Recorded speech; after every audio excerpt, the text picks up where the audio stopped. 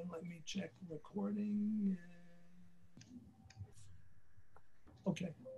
Good afternoon, and welcome to this second week of the Political Science 216 course on the 2020 Presidential Election Public Lecture Series.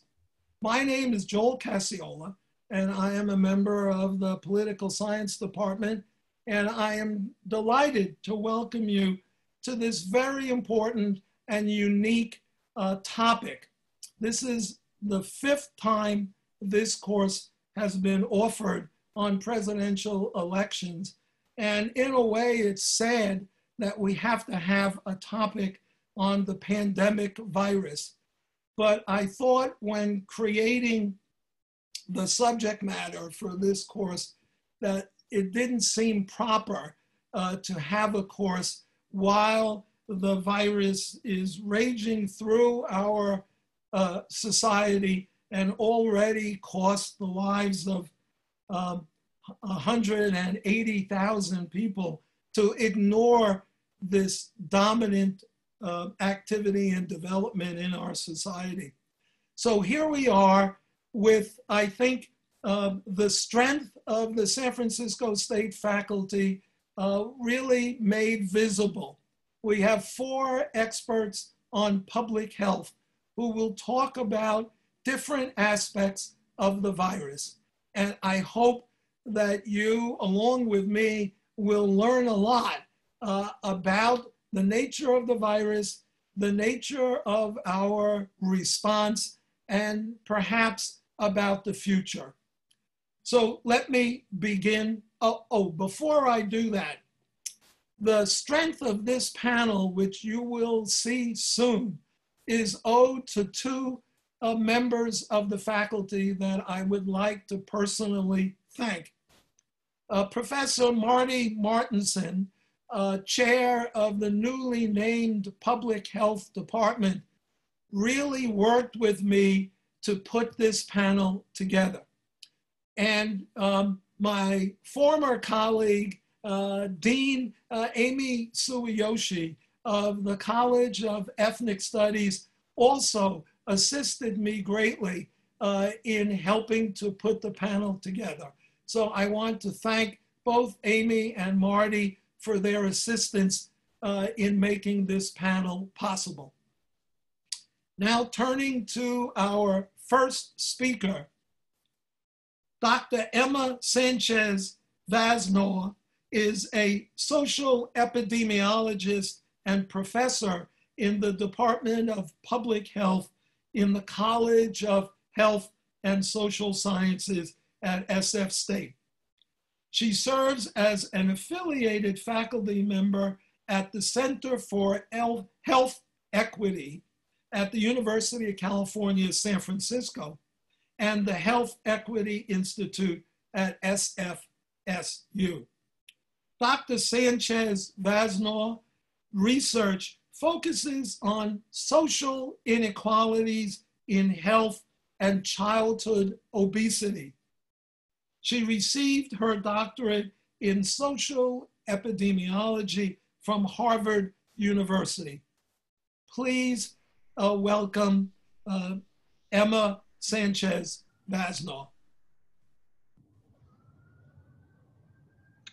Thank you, Dr. Cassiola. I'm very happy to be here today. And I'm going to share my screen so I can get started. Let's see. Okay, I hope everybody can see that. So I look forward to an interactive discussion. There are a lot of things that we can say about COVID-19. My presentation today will focus on the epidemiology of COVID-19, specifically focusing on social factors.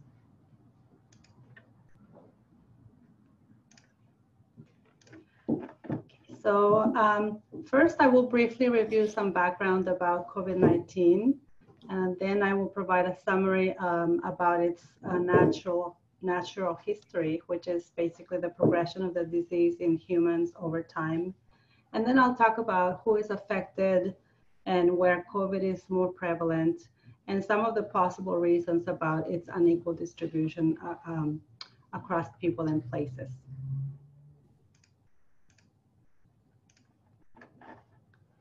So COVID-19, just to be clear, is a disease that is caused by the virus called severe acute respiratory syndrome, or SARS coronavirus 2.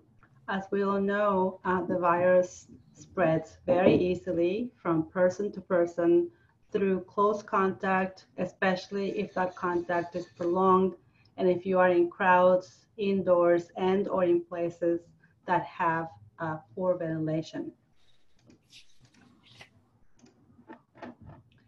The way in which the disease progresses over time is very important. And in my field, which is epidemiology, we call this process the natural history of the disease, which begins once a person is infected with a virus. As you can see from this visual, in stage 1, the body begins to respond to the virus through the onset of symptoms. However, with COVID-19, there is a wide range of possibilities. For example, people can have 0 symptoms and have the virus, and the disease will never progress to stage 2 or stage 3, while others can have symptoms like a sore throat or cough or fever and progress to stage 2 or 3 or recover in either one of those stages. In stage 3, the virus starts to replicate and to affect the body in various ways. Initially, the lungs were affected in many patients, but we now know that other parts of the body can be affected as well. For example, some people have had strokes and they thought that it was a stroke, but actually it was an indication that they were infected with the virus. In stage 3, the consequences can become more severe, and they can include pneumonia, respiratory failure, acute respiratory distress syndrome, and so on, all the way to death. So let's just put some numbers to the COVID story. As of yesterday, the World Health Organization calculated that there were about 25 million cases of COVID-19 in the world, with about 844,000 deaths. In the United States, we have about 6 million cases and about 181,000 deaths. This is probably most likely an undercount, and I'll talk a little bit about that later.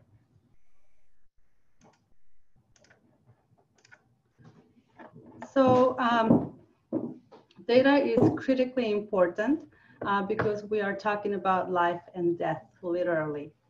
So we need to know who is affected, where, why are some people more affected than others?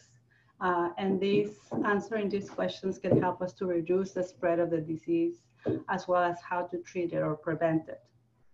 Initially, we did not know the answer to many of these questions, but more recently, we are starting to get more information about this. So emerging data is now showing that there is a disproportionate impact across the population in terms of social factors, which is what we call in epidemiology. And these social factors include age, race, ethnicity, as well as medical conditions that were existing before the pandemic, and the places as well as the characteristics of those places. This is a very busy slide. The data comes from the Centers for Disease Control, and it shows hospitalizations and mortality data due to COVID-19. I just want us to focus on the red rectangle and the yellow arrows. As you can see that as age increases, the risk of hospitalization and death also increases, with the worst hospitalization rates being, among those who are 75 and older.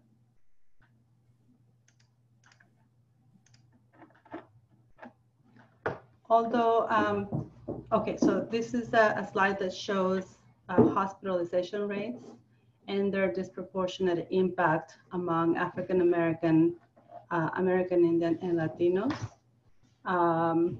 As you can see from the left side of the panel, those groups have significantly higher hospitalization rates compared with the with white population. Here we also see that Asian or Pacific Islander populations have slightly higher rates of hospitalization, but this is national data, and oftentimes national data can mask the disproportionate impact among Asian Americans. So for example, in California and some of the counties here in this table, if you just see take a look at the yellow highlighted cells, we can see that although Asian Americans make up 12% of the positive cases in San Francisco, they account for almost 50% of the deaths.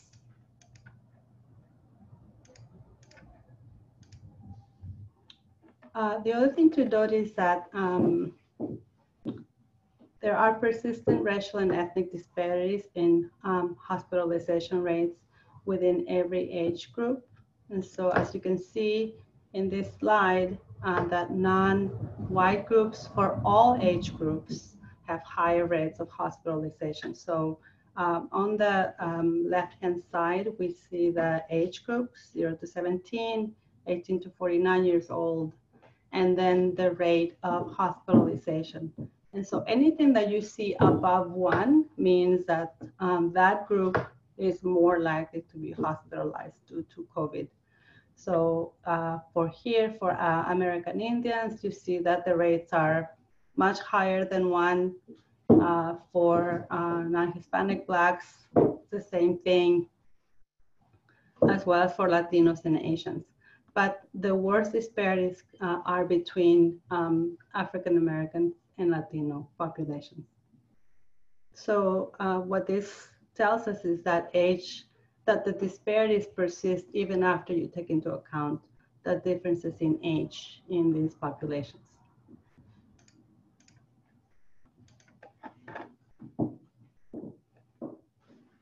So moving on to underlying conditions, the risk of hospitalization increases if people have at least one underlying condition. But it increases even more if people have 2 or 3 or more conditions. And for some conditions like chronic kidney disease and severe obesity, the risk increases even more.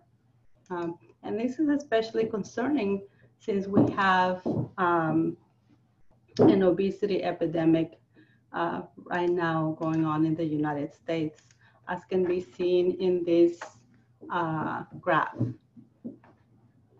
So in the United States, as of 2017 and 18, about half of the adults who were 20 years or older were either obese or severely obese.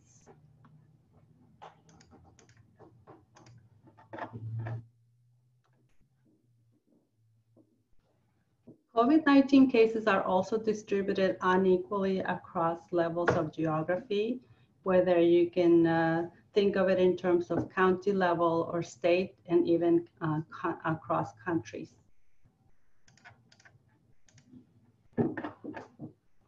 So as can be seen in this data by county, the darker red signals counties that are experiencing more cases.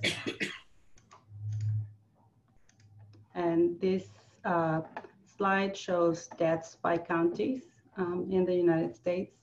So the situation is similar in terms of disparities across counties. And the CDC provides data by state, and they provide those as a percentage of the population. and you can still see differences between states as well.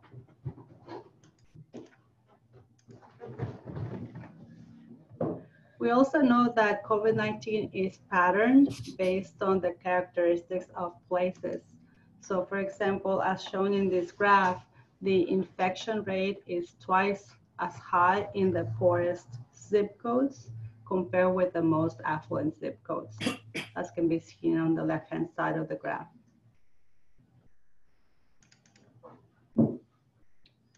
Similarly, we see patterns by race ethnicity. So infection rates increase with increasing proportions of minorities. So for example, the infection rate here is 5 times higher in majority minority zip codes than in zip codes where the non-white population is less than 10%.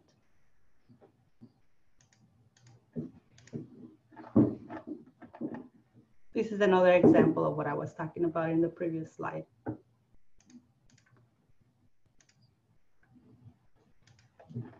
And then in terms of countries, we see the differences across countries. And I don't have a picture for you, but the Johns Hopkins University has a very nice resource of information where you can compare different countries and their curves. So one important question that that is revealed in this data is, why is it that we see these racial and ethnic disparities in the impact of COVID-19? And so one of the prevalent explanations is that we have long-standing root causes that we call inequalities created by the societal structures rather than by individuals that basically have sorted out Latinos and African Americans, for example, into the types of employment that they hold. These groups tend to be less likely to be able to work from home during shelter-in-place orders.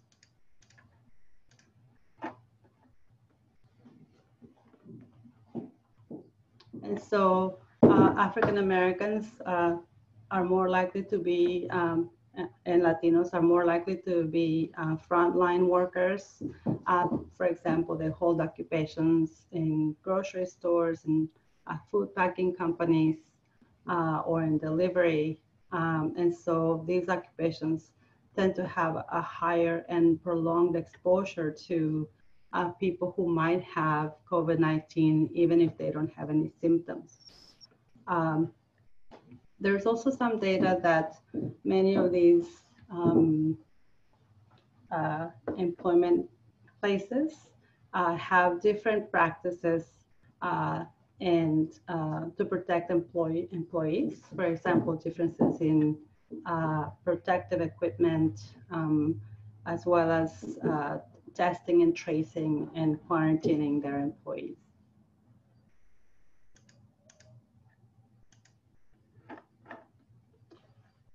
Okay, so the employment characteristics that I was just talking about also have some kind of intersection with housing characteristics. And so this also adds to the risk of exposure to COVID-19 and its impact. For example, Latinos tend to live in larger households. And if they were infected at work and come home, then the spread of the disease could be even higher for those households. And then there are very widely documented inequalities in health. These populations tend to be more likely to be diagnosed with diseases that are related to COVID-19, such as diabetes, heart disease, and lung disease. There's also less access to quality health care for these populations. So that increases the risks that are already there.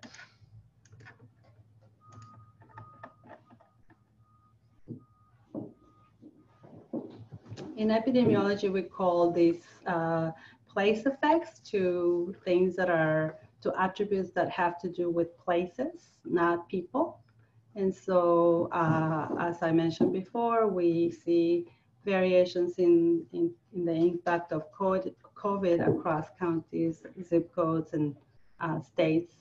And so one of the explanations for this is that there's a difference in the policies that are being implemented, as well as the changes in those policies over time. As you can see here, we see the effects of the shelter-in-place policy in the pattern of COVID-19 cases in San Francisco. And also compliance with the policies that is very likely to vary across place. And then finally, that the politicization of COVID-19. Okay, I'm almost done here, and I just want to talk about a couple of challenges. There are at least 3, but I'm sure many more. The first is how to protect the health and life of the population, as well as the health of the economy. And so there's a very major question that we see in the media and in the research world about how to strike a balance between the two, and whether that is even possible given what we need to do in order to contain the virus and the spread. We also have many knowledge gaps. There is some good data coming out, but we are refining the data as it comes. And the rates that we see, for example, for the death rate, we know that it's probably most likely an undercount. The New York Times just did an analysis where they found more deaths than we would expect. So the conclusion is that deaths due to 19 are undercounted. And then finally, of course, there is hope. And as you all probably know, there are a number of efforts in clinical trials and so on that are trying to find both effective treatments as well as vaccine. And I'm going to end there. Okay. Thank you. Thank you very much, Emma. It was very clear to see the interesting data, which we may have seen in part through the media, but it's great to have it all together in one presentation. So I appreciate that very much. Our second speaker this afternoon is Professor Laura Mamo, who is Professor of Public Health at San Francisco State. Dr. Mamo received her PhD in medical sociology from the University of California at San Francisco. She is a sociologist of science, technology, and medicine, whose research examines the gendered and sexual dimensions of medical technology and practice, and its intersection with the social and cultural dimensions of health and health equity. She is interested in issues of justice in science, medicine, and healthcare, and most recently was awarded a National Science Foundation grant to study the equity politics of cervical cancer prevention technologies. Thank you, and I should have said thank you to Emma for her presentation. And now I want to introduce Dr. Mamo and thank her for her appearing on this panel.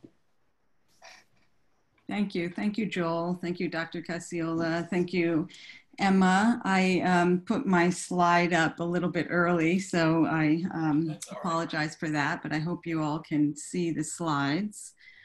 I am going to take a slightly different approach because, as Dr. Cacciola mentioned, I study the cultural and social aspects of health and illness as a public health scholar.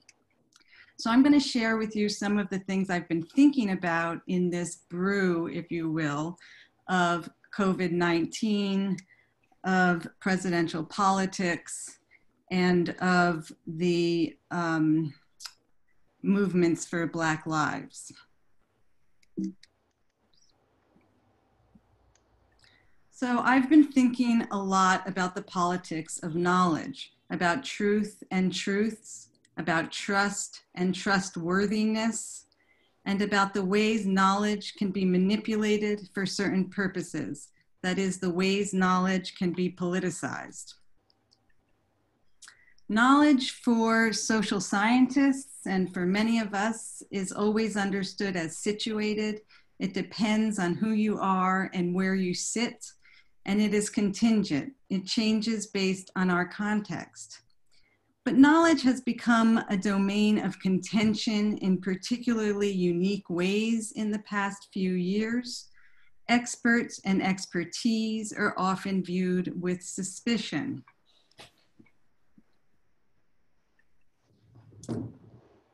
I've especially been thinking about George Floyd's murder and the concept of gaslighting. There was an article written by a group of physicians and published in the Journal of Scientific American called Structural Gaslighting. In this article, the physicians spoke of George Floyd's autopsy, the first of 3 autopsies. On May 29th, an autopsy report was released, and the country was told that in this autopsy report, it was revealed that George Floyd had there were no physical findings that support a diagnosis of traumatic asphyxiation. No physical findings that support trauma caused his death, the report said. It went on to say what was found was potential intoxicants and a pre-existing cardiovascular disease that likely, in quotes, likely contributed to his death. This was then later found to be misinformation, and it was not benign misinformation. What the report did was misattribute the real social cause of death. The police violence and trauma was attributed instead to a biological cause, something about George Floyd's body and health. In the next few days, 2 independent examinations would invalidate this autopsy. And by extension, these 2 independent examinations would invalidate the role of this autopsy in undermining the police officers and policing as what is really to blame in Floyd's murder. So these physicians, a collective group of physicians, a group of experts, were writing to refuse the expertise of the first autopsy report and to call out the structures of medical expertise that allowed this report to come to be. And I quote them, "We will not be complicit in the ongoing manipulation of medical expertise to erase government-sanctioned violence." So what happened here started me thinking. For days, Black Americans sat and still sit with the all too familiar pain of being told that the truth is not true, of fearing that the law would believe an expert report over the reality that they saw, that we saw with our own eyes, and that many have lived with their own lives. As the authors wrote, it's a miscarriage of justice that deepens the cut.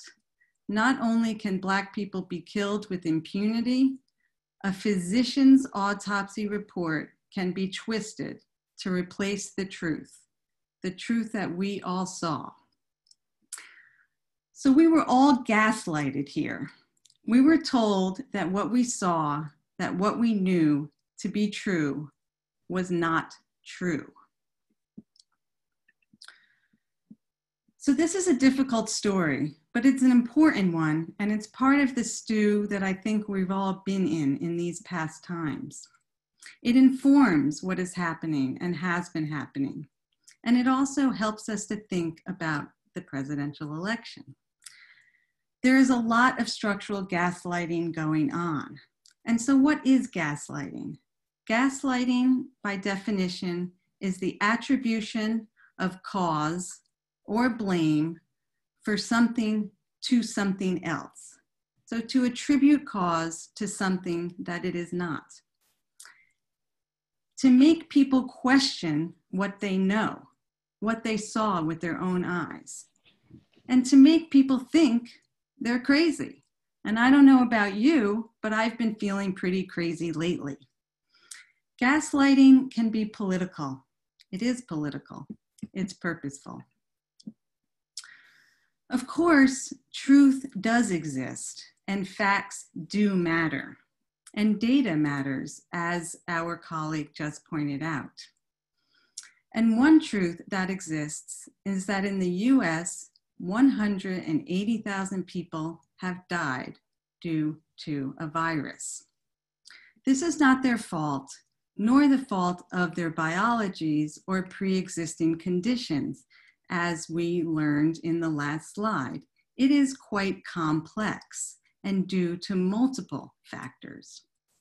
But when we are told it is our fault for being old or poor or Black, we are being gaslighted in a particular way. We are being structurally gaslighted, as the physicians in the American Scientist let us know. And we wonder, what can we trust and what is trustworthy information? And it made me think about this again at the Democratic Convention, which many of you may have watched, when Kristen Urquiza spoke of her father's death from COVID-19, an active young man, an adult in mid to late age, who had died recently. And when Urquiza gave her powerful speech, she stated his only pre-existing condition was trusting the president.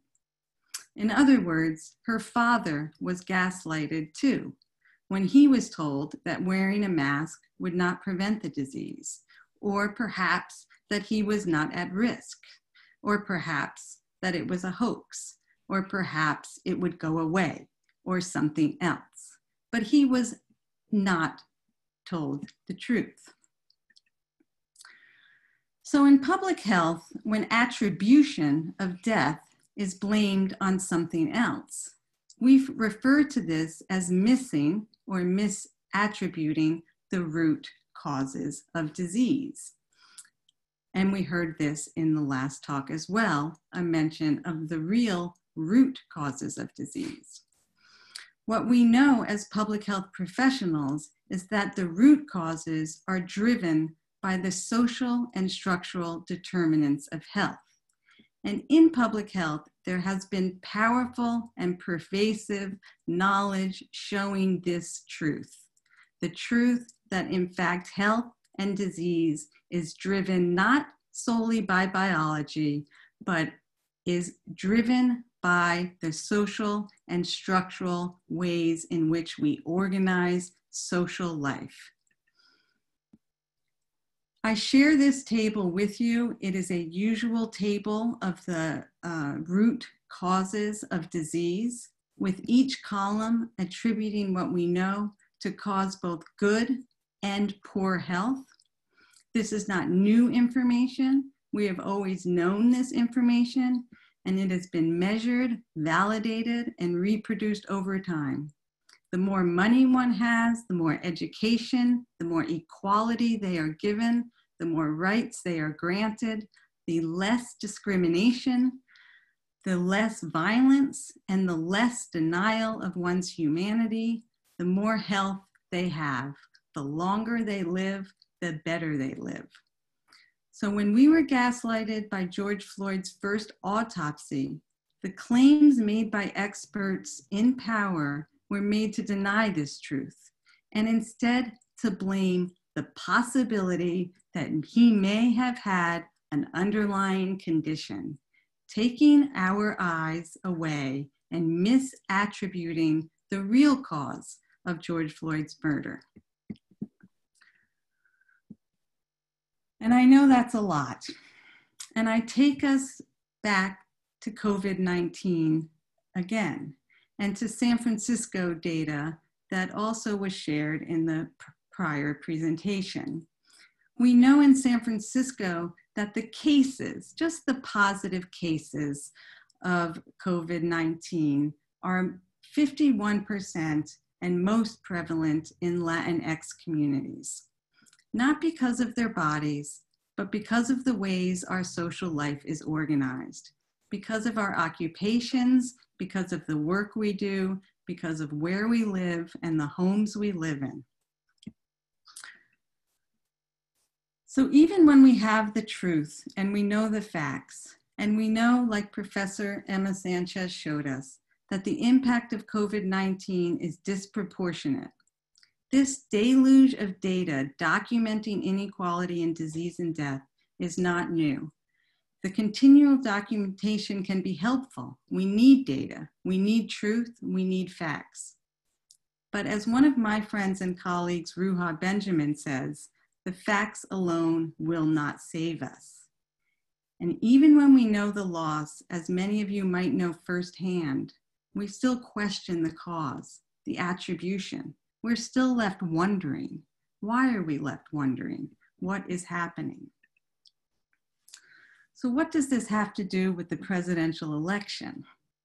There's a lot of gaslighting going on. There's a rise of conspiracy and other falsehoods. There's a co-optation of social movements for health, rights, and justice. And as I said earlier when I began, that experts and expertise are questioned in a different way. Some of it is needed and necessary, and I don't think we need to go back to a time where we accept the truth of experts without questioning that. What we need to do is some questioning. And I share this image with you, and perhaps you've seen it yourself. It's an image we see at many pro-Trump rallies. And in some ways, this image is making me feel crazy. It may be making you feel crazy.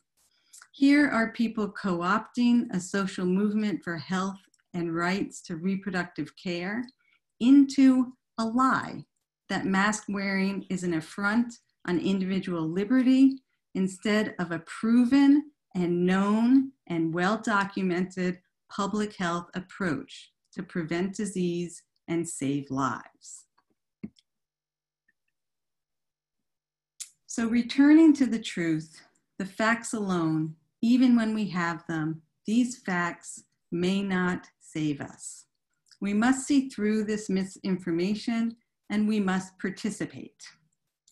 So when it comes to the presidential election, there may be two choices, but the real choice is how to participate in knowledge production and circulation without romanticizing a time when we were differential to the truth of professional experts, nor allowing oneself to be part of a mobilization of falsehood. How do we fight expertise with expertise? And we have examples of fighting expertise with expertise. I won't read each one, but in our history, we can stand on the shoulders of giants. The Black Panther Party fought for food justice with expertise. The women's health movement created knowledge of our bodies to fight the misinformation and lack of knowledge of women's bodies. And AIDS activists challenged discrimination and stigma by using science, by becoming scientists, so that they could fight to move and fast-track drugs that were needed to the market. And there are social movements now, and this is a way of participating. I give a few examples of social organizations and movements that are being called forward to fight expertise with expertise. So as I end, I will return to the two choices of presidential politics and ask you to think about your participation.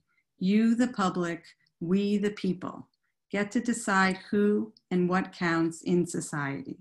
What is truth and what is trustworthy, and who will govern us going forward.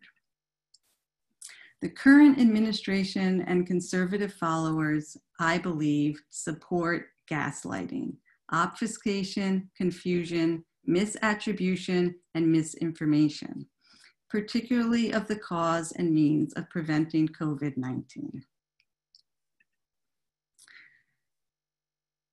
They deny science, expertise, social movements, democracy, and participation. These are the facts. The coronavirus in the US has 181,000 deaths. These deaths are preventable deaths with good information, with the right knowledge. These could have been prevented. So we must remember that a virus may have infected the body, but that our exposure to that virus has a social cause, a root cause, and it is the structures of society. When we speak of government, we are speaking of how our government intervenes in and shapes the structures of society that make us vulnerable and protect us from health and illness.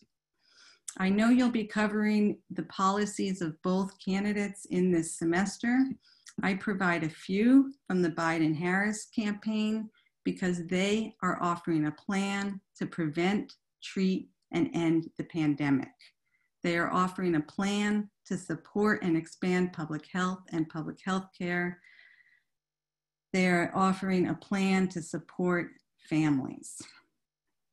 I provide a few other examples of how they're going to do so in terms of supporting families with better pay, with relieving debt, supporting families with health care policies for health.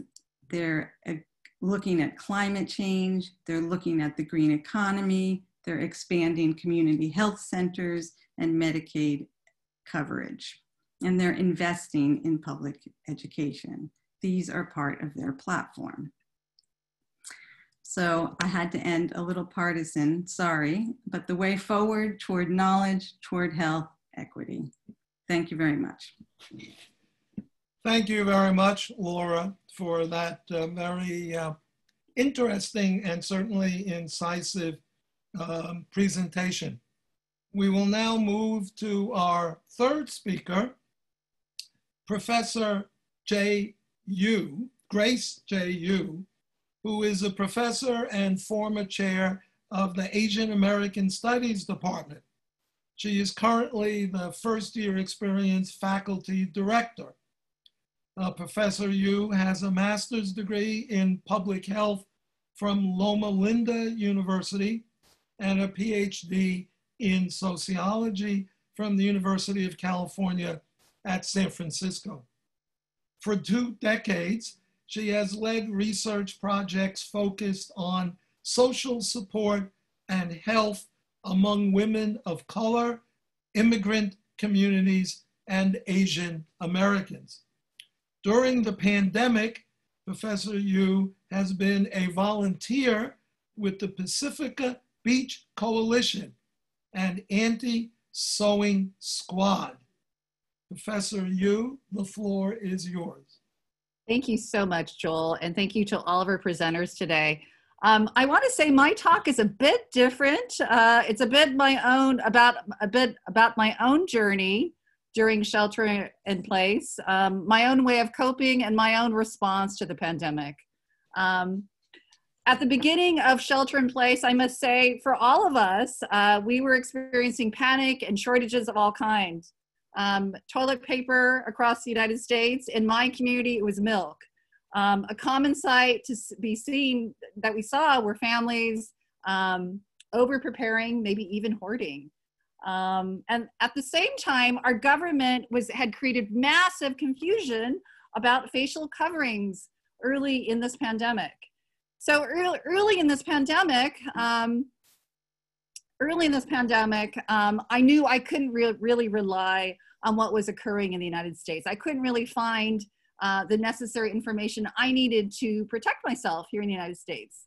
I realized I needed to look elsewhere, and I started to Zoom with my cousins in South Korea, where they had seen a containment in cases and a decrease in COVID cases overall. So I was starting to Zoom with my cousin in Korea.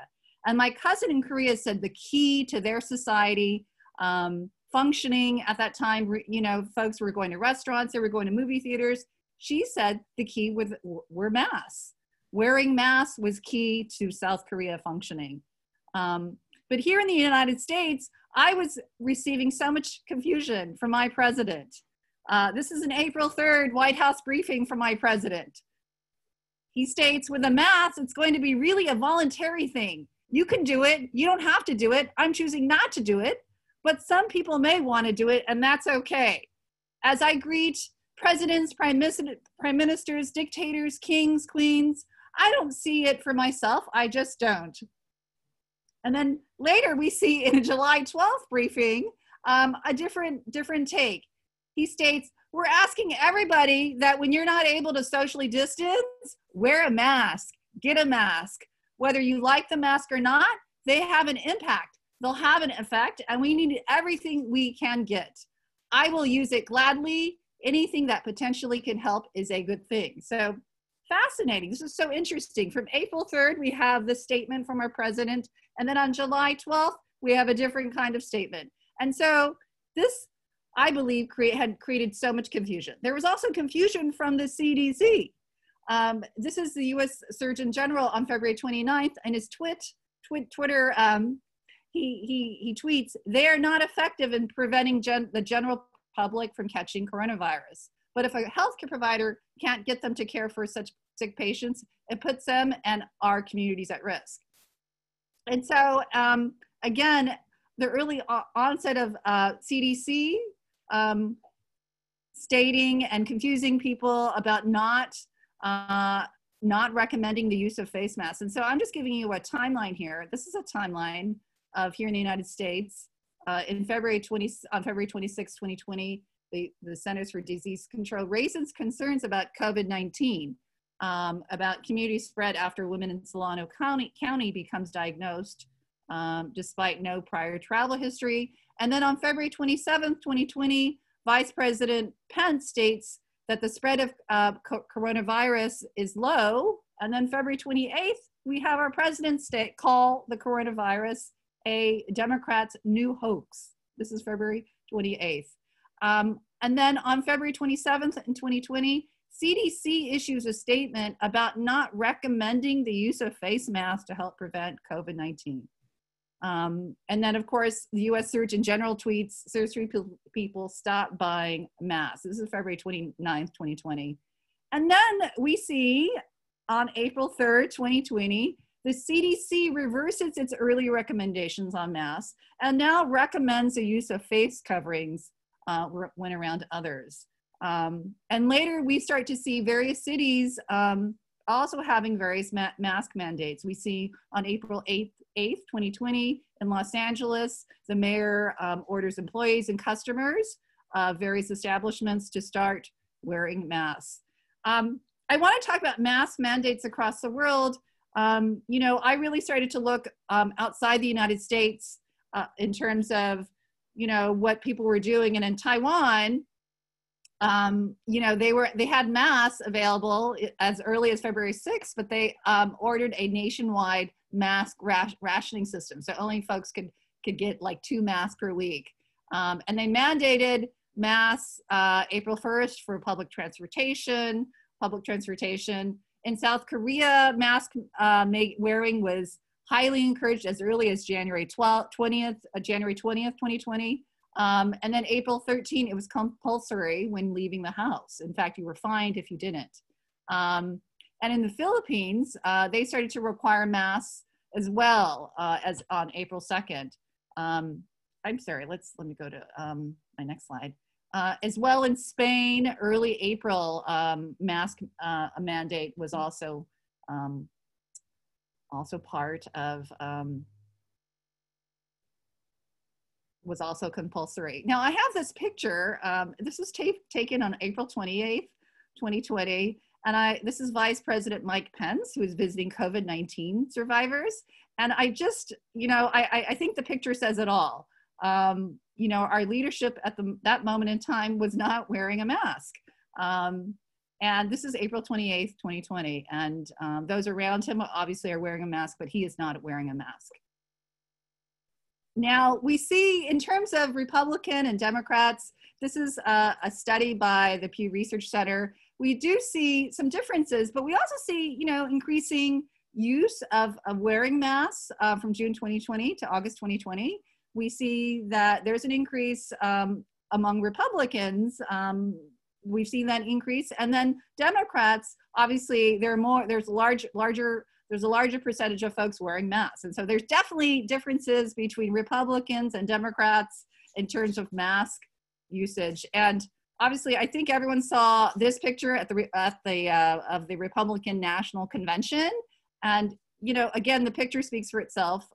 You could probably look at all the folks in this picture, and you see, like a sea of people, but maybe one or two people wearing a mask. So, which is again, and really kind of close together, not necessarily socially distancing. But again, this picture kind of says it all. At the same time, we've also seen anti-mask protests throughout the United States. And this one just occurred like last week in Costa Mesa. And we've been seeing this throughout the United States, various anti-mask protests. And the theme throughout these protests is defending one's personal freedoms. This is like the common theme in terms of these anti-mask protests. Now, I'm going to introduce you to this term of craft activism. And I want to say that I'm a craft activist. 10 days into the shelter in place, I decided I attempt shopping for the very first time, and I wore a mask at the store, and I entered the store, and half of the shoppers were wearing a mask. However, the folks that were working at the cash register had no mask, and at that time there were no glass kind of there was no covering.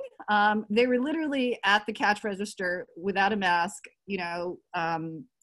helping all the various customers come through the store. And I had asked the manager if they could get masks, but he had said they could not get masks. It was so difficult to get a mask in mid to late March. On social media, I was also horrified. I had former students that were healthcare workers that were petrified going to work because there was no PPE, and they were kind of freaking out on social media, and I was really, really concerned about them. No one was protecting them, and so this was about spring break. Spring break, I think, is third week of March for us this last year, and I then made it my goal to start sewing. I've never sewed before in my life.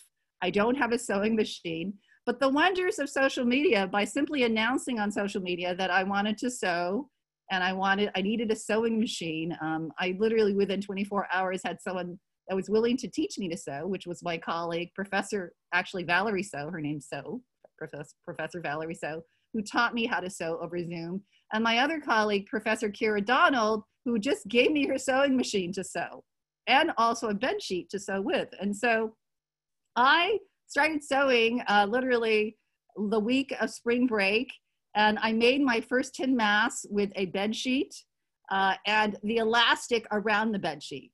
Because the other crazy thing during this time period, it was really difficult to find elastic and fabric. I literally, at Amazon, it said elastic would arrive in May and fabric would arrive in May. And so, again, the wonders of Facebook, I kind of like reached out to my friends and I said, I want to continue making masks for grocery store workers and healthcare workers, but I don't have any elastic. You know, elastic is like the new toilet paper. Can anyone help me out?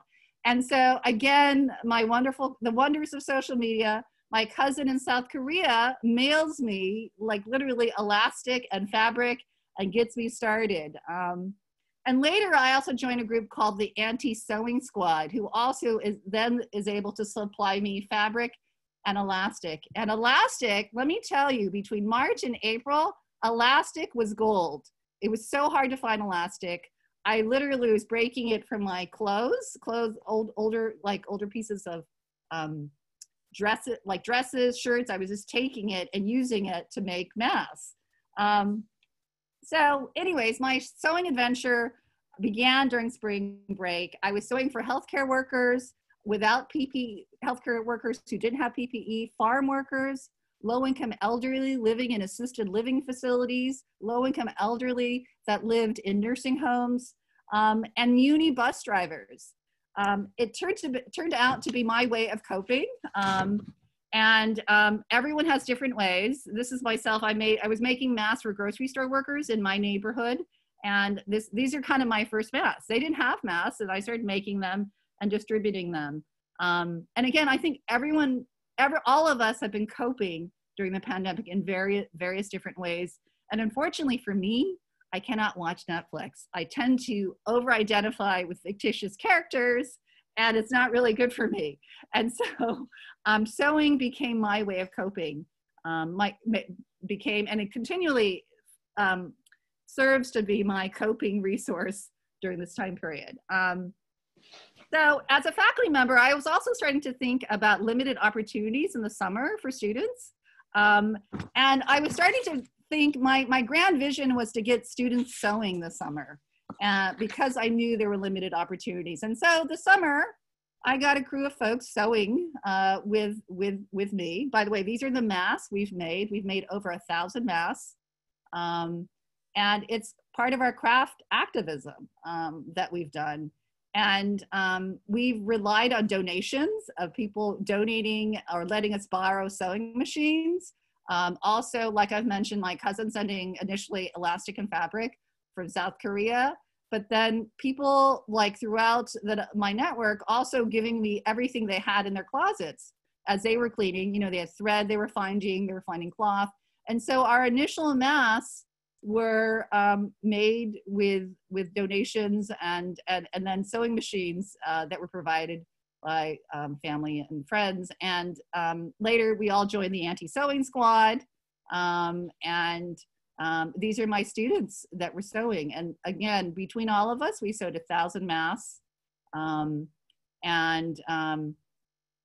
these are some of our masks. And they were sent to San Quentin, farm workers, and various low-income communities throughout the United States. Now, I want to I'm going to end here, but I want to just kind of encourage all of you if there are ways for you to engage. And I want to let you know there are several different initiatives here at SF State. One is actually a group of, Aspire is leading a group on coping with COVID-19. If you've been impacted by COVID-19 personally, or you have a family member that's been impacted and you would like other students just to kind of support you through this, Aspire is leading a student group on this. So I encourage you, this is the bit.ly on this, to take this information. I will share it with your professor as well, so he can also kind of remind you that this exists. And this will start September 22nd. They're just meeting 1 hour every week for 6 weeks on Zoom. So this could be a great support for you, especially if you've been impacted by COVID-19. The other thing I want to make mention, it's never too late to sew a face covering because we still are in the pandemic. And now we have the fires. And I'm leading a group of students in terms of sewing every Thursday night, 7 to 8. And we're going to start next Thursday again. So if you'd like to join, this is the information. It's a great group of students. In fact, some of the students want to start a sewing club here at State. But it's a great group of students to learn sewing from, and also to socialize, because I know during this time period that it's really hard for a lot of students to interact with one another. And so this is such a great space. We're going to be sewing and socializing. So I encourage you to join. Again, I'll send this information to your professor. Thank you. Thank you very much, Professor Yu. Professor Yu has to leave quickly, so I will look for a couple of questions. If you have a question for Professor Yu, we can use this time. One question, Dr. Yu, why not a face shield better being wider, as a question? Well, I think folks are using a face shield, but the mask, because it's closer to your face, offers better protection. The face shield, if you're right here, right, there's still kind of dispersion of sort of air droplets that could still occur. So the face mask, because it's covered, is actually more efficacious. By the way, there are several scientific studies on the efficaciousness of face masks. And so versus like shields, and they've shown that facial masks are actually much more efficacious. So another question is, why are you emphasizing the mask but not hand gloves? Why am I emphasizing the mask and not hand gloves? Well, masks is because that is sort of where the spread is. It's through sort of droplets, right? When we speak, right? It's like this, all the air that comes out, that's where the transmission is. Gloves, you know, that's where the hand washing comes in. And so, I mean, folks may still use gloves. I know at the very beginning I was using gloves, but now I've really resorted to hand washing. Yeah. Okay, one more question. Why not recommend washing the face too, which is the main entry of the virus? Sure, but I would still say wear a mask. Wear a mask, okay. And after you're out, wash your face. All right. I think so wearing a mask is just crucial at this point, you know? Right. You should do both. Yes, you do both. Okay, all right. Thank you very much, Professor Yu. We really appreciate your photos of the masks. Were quite beautiful. In addition to being functional, the aesthetic value was really surprising. The variability of the materials, and they really show the kind of contributions you got of material, so that the masks are very attractive in addition to being functional.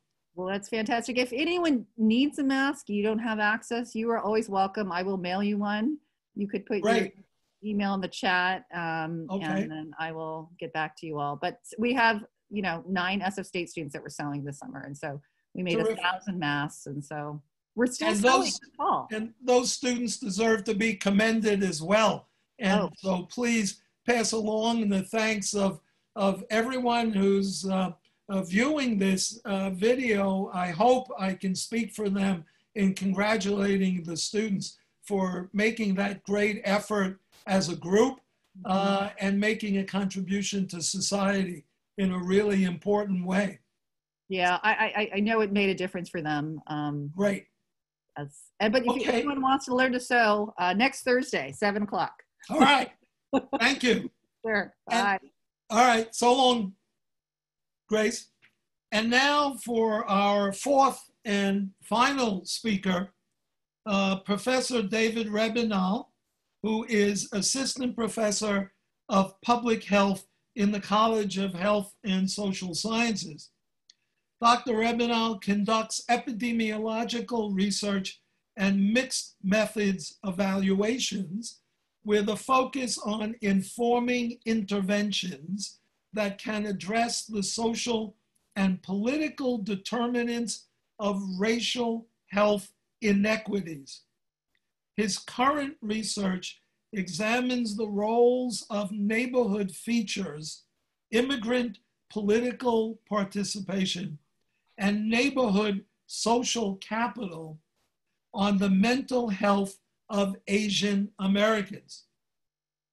Dr. Rebinal has nearly 2 decades of public health experience, including working at the U.S. Centers for Disease Control and Prevention in Atlanta, Georgia. He holds a Doctor of Public Health degree with a focus on social epidemiology and community development from UC Berkeley School of Health. Dr. Rebenal. Thank you, Dr. Casciola, for inviting me to be here with you all, and thanks to all of you on the call listening in. If anyone's listening in on this call who works on the front lines, I just wanted to first say thank you for your service and your valuable response. You know, if you're an essential worker, et cetera, you know, all those working to respond to this pandemic, risking your lives to make our communities healthier should be commended.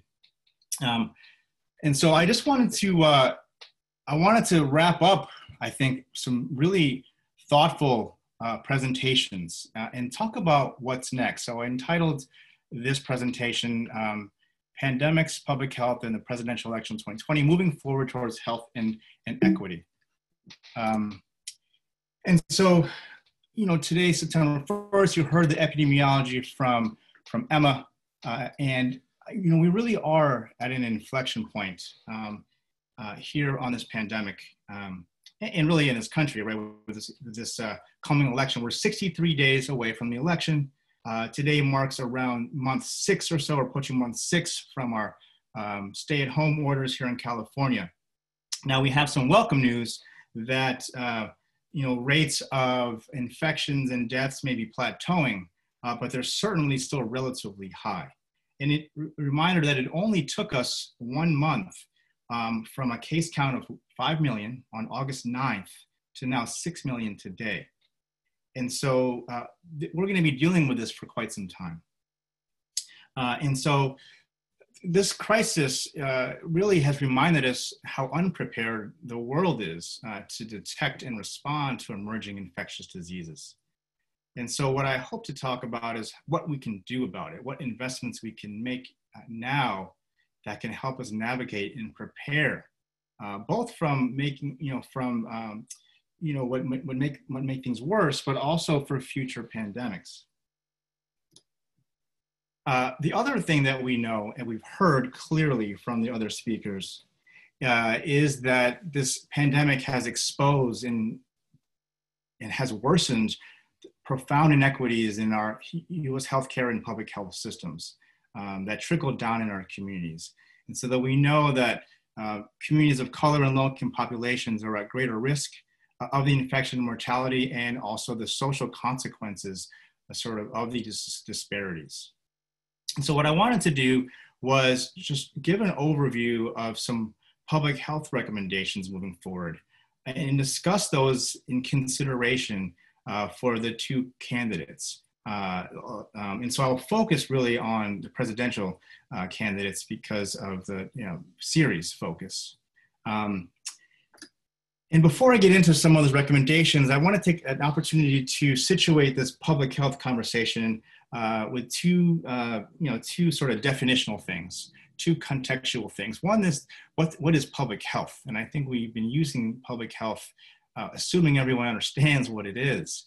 And so the Institute of Medicine really defines it as what we as a society do collectively to assure the conditions in which, and I add the word, all people can be healthy or achieve optimal health.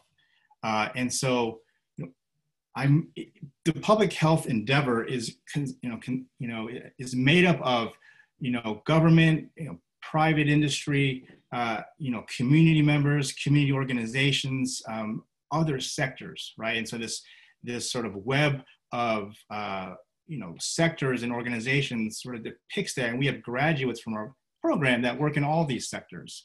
But I really want to concentrate my remarks on our public health system, our public health agencies, of which, who is responsible for assuring the health and safety and wellness of all people, right, in its jurisdictions, and at the federal level, all people who live in this country, and not just paying customers, not just subscribers, right? And so public health is what we do as a society to collectively do that. And the public health agency sort of sets guidelines and policies and enforces them at the federal level, which gets down to the local levels. The other aspect is that public health has indeed been preparing for this pandemic. And I didn't have to go very far back, but I just wanted to take a stab and just show and remind folks. And certainly when I worked at the CDC, in 2002 to 2006, much of the focus of my training in field epidemiology was in disaster preparedness and bioterrorism preparedness, because it had just been after 9/11. And so we saw in the second Bush administration, lots of emphasis on preparing for pandemics and preparedness. We see in Obama responding to the Ebola outbreak. There was avian flu, SARS, all kinds of Zika virus not too long ago. And so, where we have editorials, we have briefings to say that it's not if, but when. But yet here we are, right? And so I say those two pieces to keep in mind as I sort of go through what I and some other public health experts are recommending whoever wins this next election take on. And as participants in this process, I hope you would consider some of these recommendations as you choose which candidates' values and policies they put forth. So the first recommendation I wanted to do is really to come back to scientific leadership, and that is to restore the authority that the CDC had. So we have an infrastructure that can deal with this, that has dealt with similar crises. Certainly not at the scale anytime recently, but there are experts, right? And so we may have heard, you may have heard, but there was certainly a tension between the science community, right, and the executive authorities, or the politicians, if you will, who were messaging these recommendations, right? And for example, we saw, recommendations being shelved or downright ignored. And we saw, leadership disinvited from the table and certainly briefings. And so I think Professor Mamo's talk about truth, trustworthiness, and expertise really should be at the forefront of whoever takes the next term in office, but B, also what we demand of our executive, our president, who's in charge of the executive branch. And that is, will they let scientific and public health experts really ask, is there evidence for this? Is this true? And not, am I going to be reprimanded for saying this? Which I think has been the tenor a lot by many public health leaders at the federal level. We've heard from the other speakers about this sort of crisis in communication. And at the federal level, it's been at minimum a crisis. The public messaging and inconsistencies and the messengers have been, from my perspective, embarrassing. And so immediately, whoever takes office should inform the public daily. When the pandemic was thought to be getting better in California, I did fly to visit my parents in New York, and quarantined there for 14 days and pretty much stayed put there. But you saw local officials on TV every day briefing the public. We saw here at the federal level briefings stop for almost a 3-month hiatus, and even those who were giving the briefings were not from the scientific community. Many people will probably recognize the person on the left of my screen as Dr. Anthony Fauci, one of our leading national experts in infectious diseases, but maybe some of you won't recognize who the person on the right is, and he's the director of the Centers for Disease Control, Robert Redfield. And that's because some of these folks were removed, right, from these briefings. And so I would expect and see and ask what we demand again of our leaders in terms of how we inform the public. This part about testing, also another debacle, right? And of course, it's understood that when you're in the first throes of a crisis, a pandemic, you're sort of making do. It's almost like for those of us at teaching, we had to sort of figure out what to do in the meantime before we can plan for this fall semester. Well, the recommendations for testing have also been, inconsistent. And with a health equity idea in mind, we really should be targeted testing, meaning we heard where the most risk and burden is, and that is in communities of color and low-income communities. We saw early on in the crisis that there was no coordination of where to deploy these limited resources. And so sometimes you had people who had means or who were celebrities or athletes getting tested daily. Meanwhile, communities where we know were suffering the most and at risk the most, having limited access to important testing. And from a public health perspective, one of the first things we want to do during an epidemic, let alone a pandemic, is to have a good sample about where the risk is happening and where to then, tailor resources. And so, although, a targeted, by the way, targeted testing should then inform, word of message, contact tracing, et cetera, right? All the different tools we know we need to do to fight a public health crisis such as this. And so the testing program has been, a mess, a debacle. And I know that the Biden-Harris plan that I looked up for this, their plan is definitely much more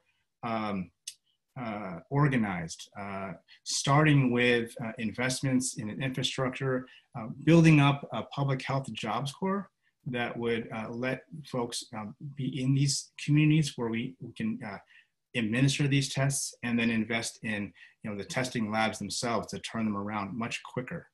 And this should be done in as we ramp up a universal testing program. Okay. A few more points. We should be having a federal dashboard with live data.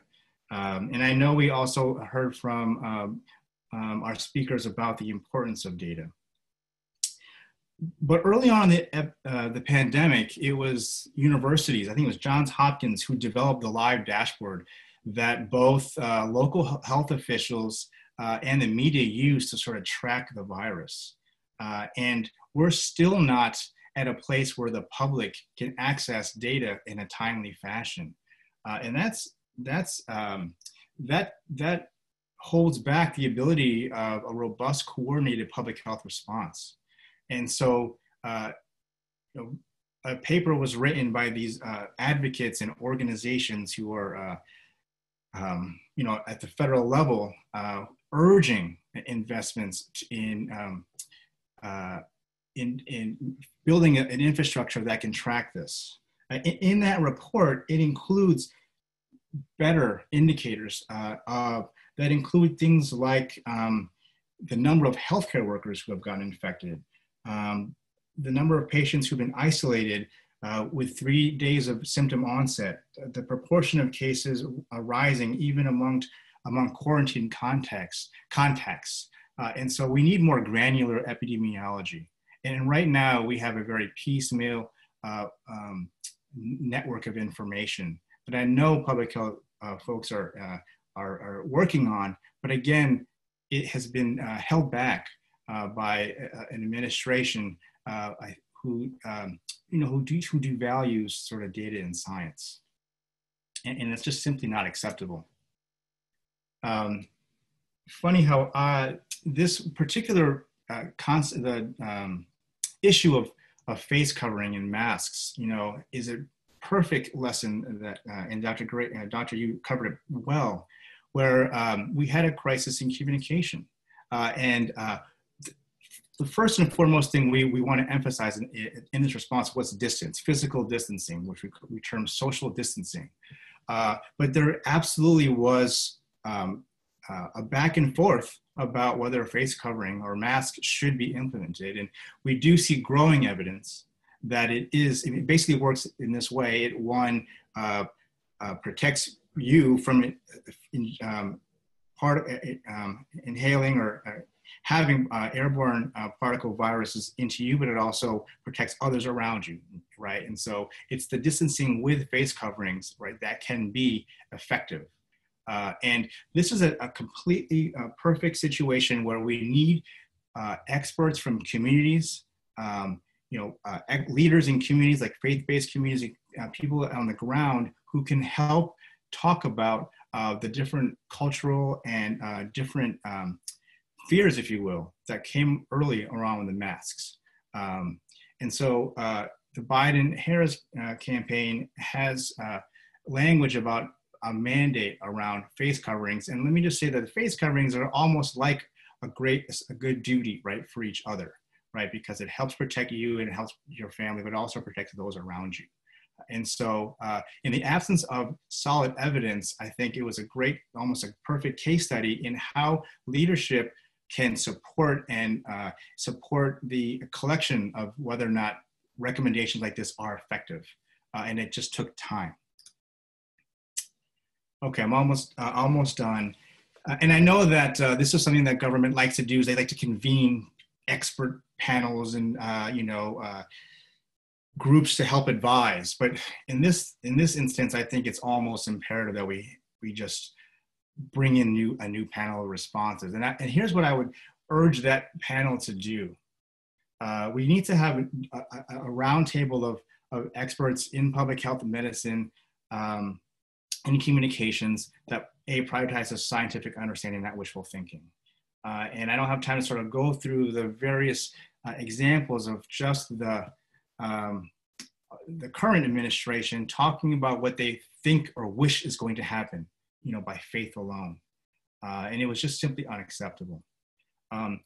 We knew from prior pandemics, the stigma placed upon certain communities that impacts them economically, but also stigmatizes them and reinforces certain stereotypes. But we also know that the recommendations, like to get tested, to wear masks, also have racial and ethnic are affected by ethnic and racial cultural beliefs, right? And so we should know by now what happens to certain communities in an infectious disease outbreak. And we should then have such a response team that is solely dedicated to making sure that the resources are thought about in a way that's fair and equitable, but also considers these recommendations, and they should be institutionalized. We shouldn't have to reconvene such a group every time there's an emergency pandemic. And that such a response team could actually help decide on how to distribute valuable personal protective equipment or a vaccine plan or other limited resources in a crisis like this. We shouldn't be seeing further inequities, racial inequities as a result of a public health crisis. In fact, and then of course, it goes without saying, lastly, we need to be very clear about how businesses, communities, and schools should stage reopenings. Again, it has been a very piecemeal, localized response with very little federal level coordination. And what resulted from that was a lot of confusion and a lot of less trust in those who were there to communicate and make recommendations going forward. And then lastly, at the local level, we actually have seen public health leadership threatened with, public health prides itself, public health officials pride themselves by doing their work behind the scenes. And when we do our work well, you don't even know what's happening. You don't even know we're there. And then it's in the time when we shed the light on a breakdown in response that we do see where we do see the people behind the scenes. And at one point in a matter of, I think it was between April and June, there were about 28 senior public health officials at Lookmore who resigned out of burnout and threats because people simply just didn't want to follow the recommendations put forth. Again, I think this current administration didn't help appease those feelings in the community. And so I would hope that, health is mostly a local practice where the federal government sets forth policies and recommendations and supports it with funding. And I would urge whoever takes office next this fall, take this seriously. And then we learning from other countries. We should continue to partner with scientific leadership in other countries. A pandemic doesn't know borders, yet we saw this administration take the U.S. designees out of the World Health Organization. And I'm not saying the World Health Organization has all the answers, but how are we then to coordinate a response to a crisis that goes across, country borders?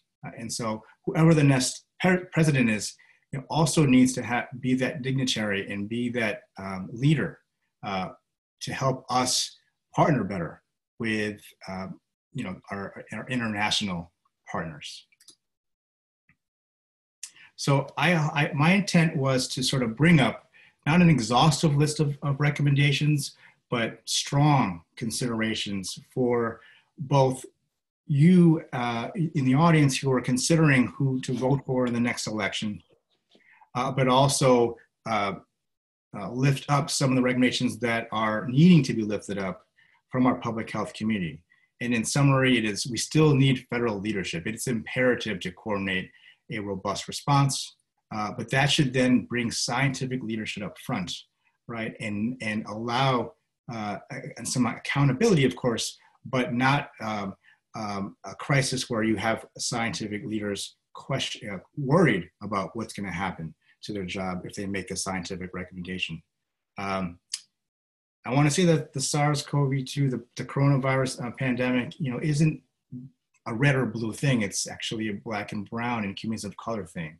And keep that in mind. Now, of course, I'm not naive to think that there aren't politics involved in health, but I want these guidelines and principles to help guide whoever it is that is in charge of deploying resources and appointing these leaders at our governmental levels. And then lastly, we have been, quote unquote, defunding our public health infrastructure for decades. And so I hope that we have seen how closely tied we are to a strong public health infrastructure that detects and prevents and controls health threats such as this one and others. And so it's a smart investment to me to argue for a strengthened federal and local public health system that we know, it pays for itself, and which we're going to need in the long term. So thank you very much, David. That was a really interesting presentation about our future as well as the past. I see that we have about 15 questions, and the hour is getting late, but I want to get to those questions. But before I get to those questions, I feel compelled to say a few words myself and maybe exercise the right of the chair to make some comments to the viewers, the enrolled students and members of the public from a political point of view. Normally, I would not be a strong advocate for the political point of view unless I thought it would illuminate some of the comments that were made in the 4 presentations that we heard. And I do want to thank all 4 speakers for their superb presentations. This is a provocative subject. It is, as one of the speakers pointed out, a matter of life and death. And therefore, we need to be as careful, thoughtful, and comprehensive in our thinking. And I want to make 2 points. One that harkens back to last week's presentations on the Electoral College. One of the major messages of the 2 speakers is the split between the responsibility of the federal government and its chief executive and the state governments, going all the way back to the framers in the Constitution and present to this day. No matter what the president thinks, no president can make policy regarding education. It is a wonderful example of the split responsibilities between the federal national government and state and local governments. The federal government only contributes about 10% of the total budget that is spent from K to 12. What happens in education is not a product of what happens in Washington. And we have a constitutional amendment that is very important to remember. And that is what is not left to the president, the national government, remains in the hands of the states and the people. A number of speakers talked about federal responsibility.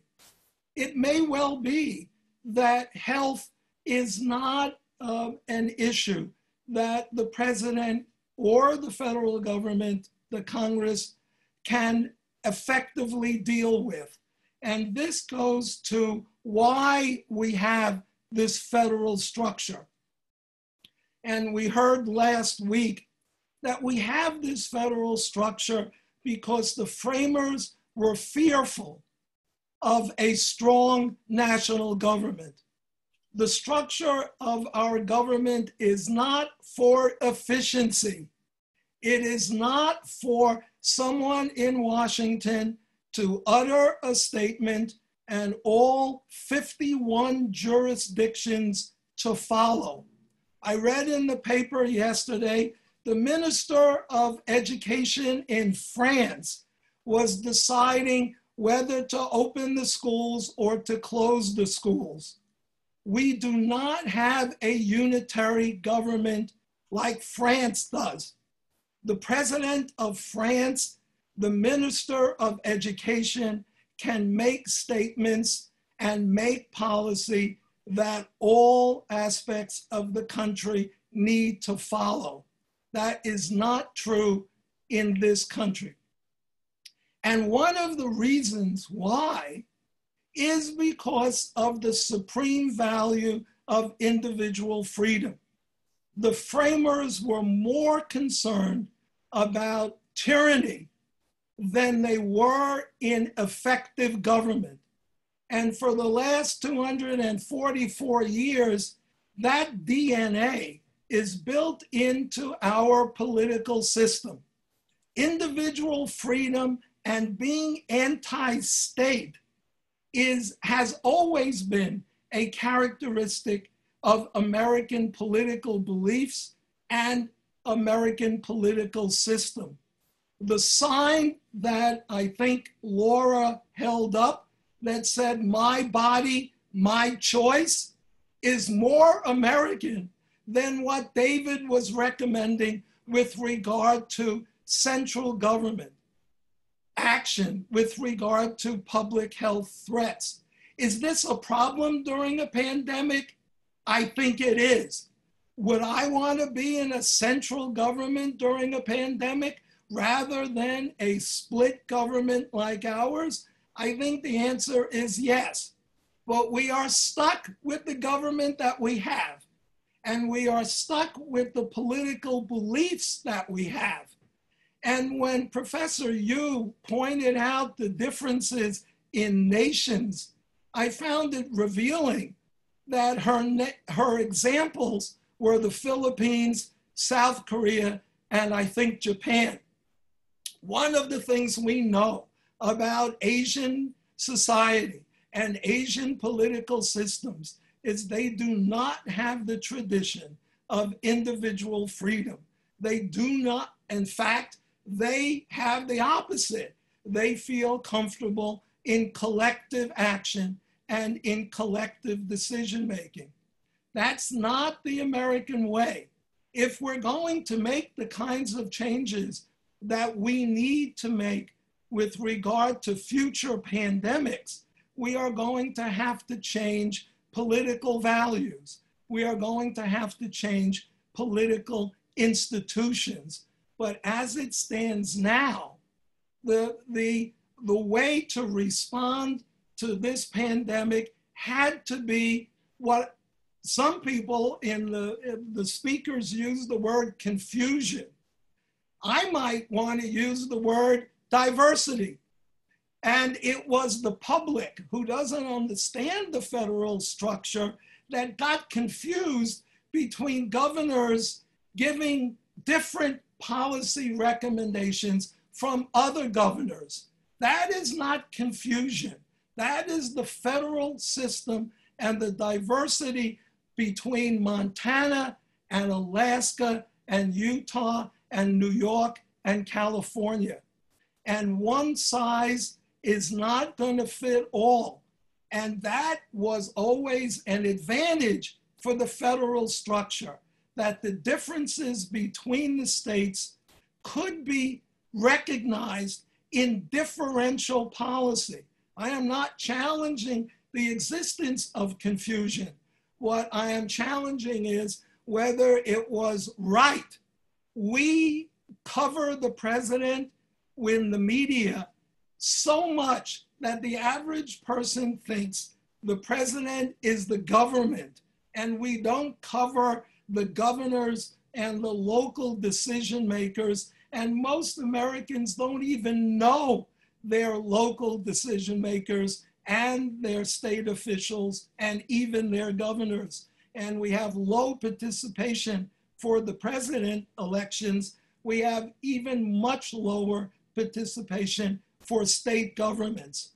So what I would say is, if I wanted to be critical of the speakers from this point of view, and I don't, I would just say you need to take into consideration the political element and the political values of this society.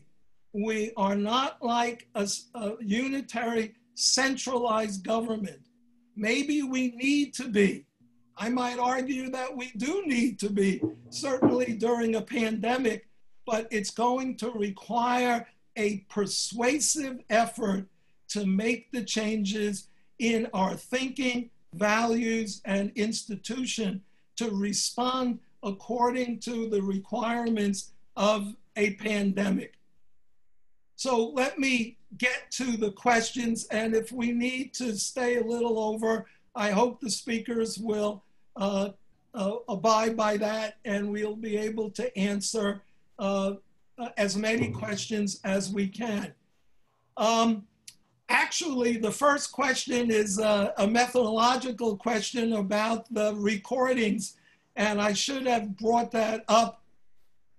Last week, I didn't know this, but this week I can report happily that we have made arrangements to have the recordings available for members of the public in addition to the enrolled students. And it's a relatively simple link. It really is connect sfsu.edu/the presidential election, all one word. And we hope to have all of the recordings on this link for members of the public to access the recordings. So thank you for that question. and reminding me of that important development. I guess this is for you, Laura. The questioner doesn't understand the relevance of George Floyd with COVID-19. Sure, and thank you for that, Joel. I think that was really helpful to understand. I have some thoughts about that.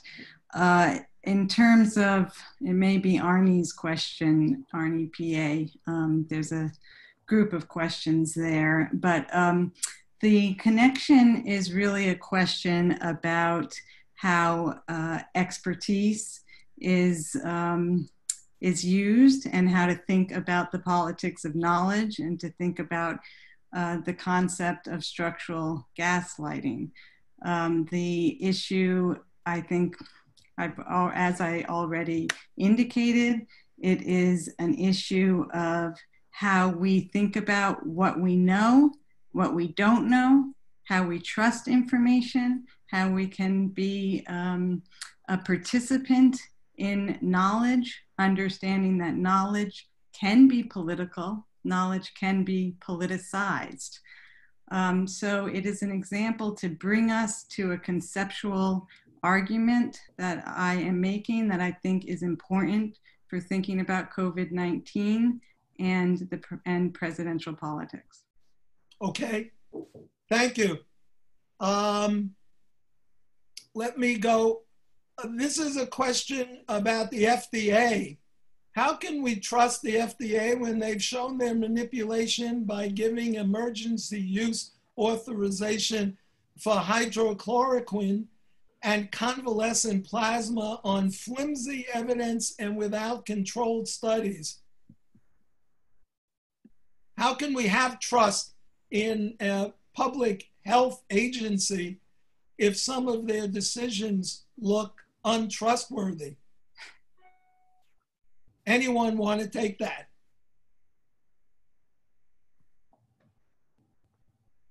I'll just say that that's another exhibit, if you will, another piece of evidence how we've had a crisis really of scientific leadership that is certainly laden with some politics. I mean, let's not pretend that doesn't exist. And so I think the larger point, I think, in that question I would answer to is to hold our elected officials accountable in such a way. Like those FDA, I don't look at the FDA as much, but that's a political appointee, as part of the, as part of the cabinet really of the president, right? And so the person we elect at that level gets to choose these people and set this sort of precedent for that. And usually that's not an issue, but it just so happens to be that, particularly in this administration, there has been an obscenity of that overkill of politics into science. I mean, certainly when I worked in the federal government, there were things we couldn't say or touch. We couldn't talk about firearms research, and we had to sort of stress abstinence only, sex, health education for a little bit, right? And so these things are not going to go away by electing a new person per se.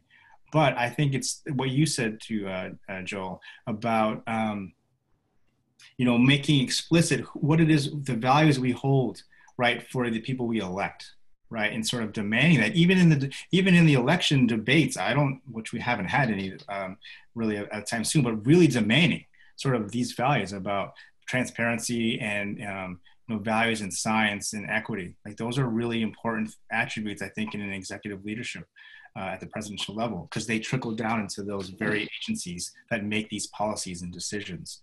And so we have to restore the trust, to be honest. The answer to the question is we have a lot of work to do before people can even have that trust again. Let me try to summarize what I think is a theme in more than one question. You all come from a scientific discipline. What happens when there are differences and conflicts within the scientific discipline? And how does the lay person try to decide between which member of the field they should support. And I'm thinking of a colleague not very far from here at Stanford, who has now been moved into part of the expertise at the White House, who differs very strongly with other members of the expert plan. And how is a layperson to decide which expert they should trust?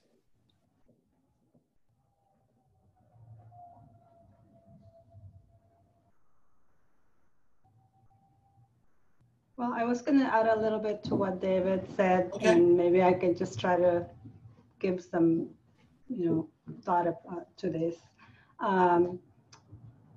So I think that, to the question of the student or the participant, I think one of the things that you could do, or we all need to do, is to become, as Laura Mamo suggested earlier, to become active and critical consumers of information.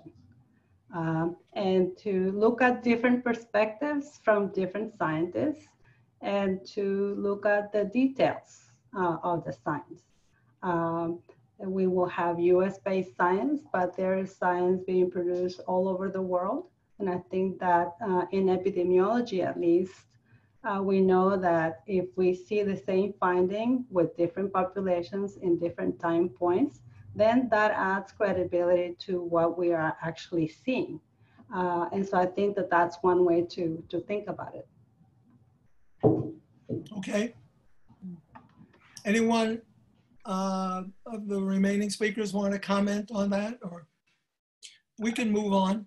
I'll just add that that's why it's important. I mean, the scientific process usually is a slow one for that reason, right? Because we have to have review of each other's work and checks and balances, and that's the time frame by which we're demanding answers from science is tough, because there's a process for that, and so it's not perfect by any means, and we saw lots of scientific publications being sort of pushed through that peer review process in the past few months because of this demand.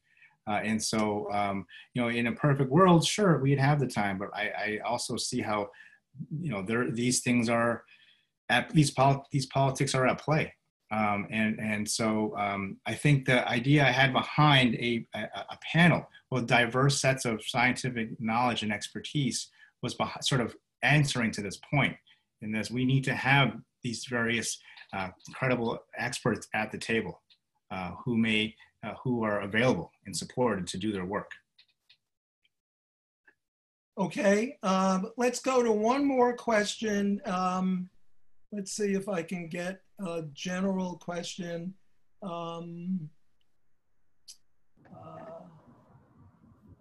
Someone asked about the address of the recordings, and I didn't give the exact punctuation. It's connect.sfsu.edu/the presidential election. So thank you for that. This question, and maybe this is a good way, is the word blame appropriate regarding a pandemic? The question asked, if the central government has no authority over what is happening in the states, health or education-wise, how can the presidential administration be solely blamed for it?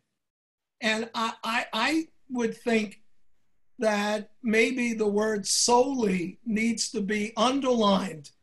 If one wanted to be critical here in California, one could say Governor Newsom's advice and recommendations was leading the pack of governors. He closed down facilities earlier than almost any other state, and yet the criticism might be made that we still had a second surge despite the leadership in March and April, and the worst in case studies and in deaths was in July. And so maybe the issue is and a number of the speakers mentioned this, the politicization of the virus and trying to lay blame on either one administration or another may not be the best way to go forward. And what we need to do is to recognize that this was a novel event, a novel virus that even the scientists didn't recognize, and that we were learning at the beginning. Part of the anti-mask position was taken by Dr. Fauci himself earlier on, where he didn't think masks were necessary. And then, of course, he changed. Changing does not necessarily mean something pernicious. It means learning is going on. And I think politicians are so fearful of changing positions because they are susceptible to being accused of being manipulated or trying to manipulate the public. We need to respect learning, and learning might be in March, I thought one way, and in April, I thought another. What would the speakers say about that? I think it's a challenging question. You know, I did this presidential panel 4 years ago. I was invited by Dr. Cacciola. 4 years ago, we had two people running who had not been president. We looked at their platforms and we spoke about it. In this case, we have the evidence of a sitting president. We have 4 years. We have a year at which 6 months or more has been the pandemic. We can see how the federal government and the followers, it's not just the position and the president, but we have a unique situation of a president and his followers. And they are operating in ways that, I mean, somebody wrote the bully pulpit in the comments, but we have also a media that is consolidated. So we don't get local news like we used to get. I mean, the federal power and the power of this particular administration and followers is pretty strong. And we have the evidence. So while this panel might sound a little bit different than in the past, where you just look at two people running, we have evidence. And what scientists do is they look at a lot of evidence and they look to see what we see patterns, what saturates, you know, how are things credible? You see them over and over again. You know, you look at from whose voice and through what processes that knowledge is coming about. And yes, you debate and you lots of different positions. And we're in a unique place. It's not just about different positions, but it really is about questioning experts and expertise. Anyway, I'm sorry, I lost track of the question, but I just wanted to say, this Laura, is a different time. You've made a truly telling point, and I do want to underscore it by drawing the contrast between 2016 and 2020. And I think you used the word that I think as scholars, and certainly my role as a political philosopher, this is one of the sacred words. And I know for scientists, it's also equally sacred. And that is the word evidence. And we need to make decisions on evidence. And we need to look at the evidence as you pointed out. And I think you are really correct in pointing out that Donald Trump is in a different position in 2020 than he was in 2016. And you are correct to point out that we have almost 4 years of policy making, 4 years of making decisions that affect public health and that responded over a 6-month period to the pandemic. So I do think that's a good point to end on. I don't want to keep people beyond what we can do. And that we need to hopefully educate ourselves and use the word evidence and learning and listening to each other and dialoguing with people who disagree with us and analyzing their evidence and have them analyze our evidence. And hopefully that is the way the rational process will produce better outcomes. And I certainly think that that is the goal that can unify everyone, that everyone wants a better outcome. And when we deal with public health, as one of the speakers pointed out, we want less hospitalizations and fewer deaths and fewer cases. And when you have the goal unified, then you can discuss means in a careful, rigorous manner, and I dare say in a rigorous scientific manner.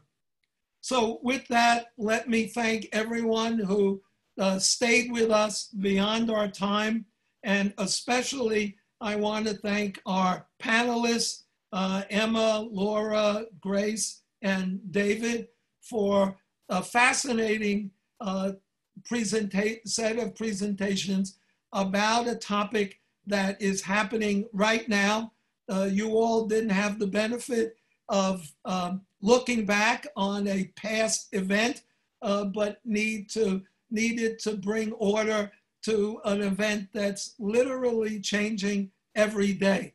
And so I want to express my deepest thanks to all four panelists and for the viewers for staying with us.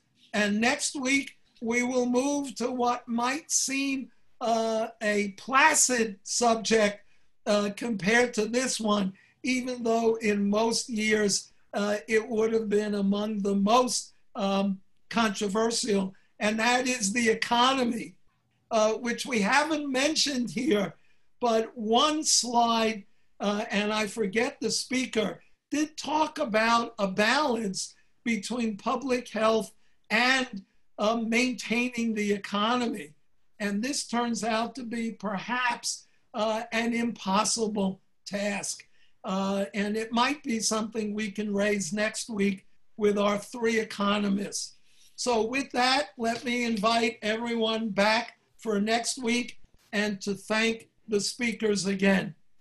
Thanks again. I really appreciate it. Have a good night.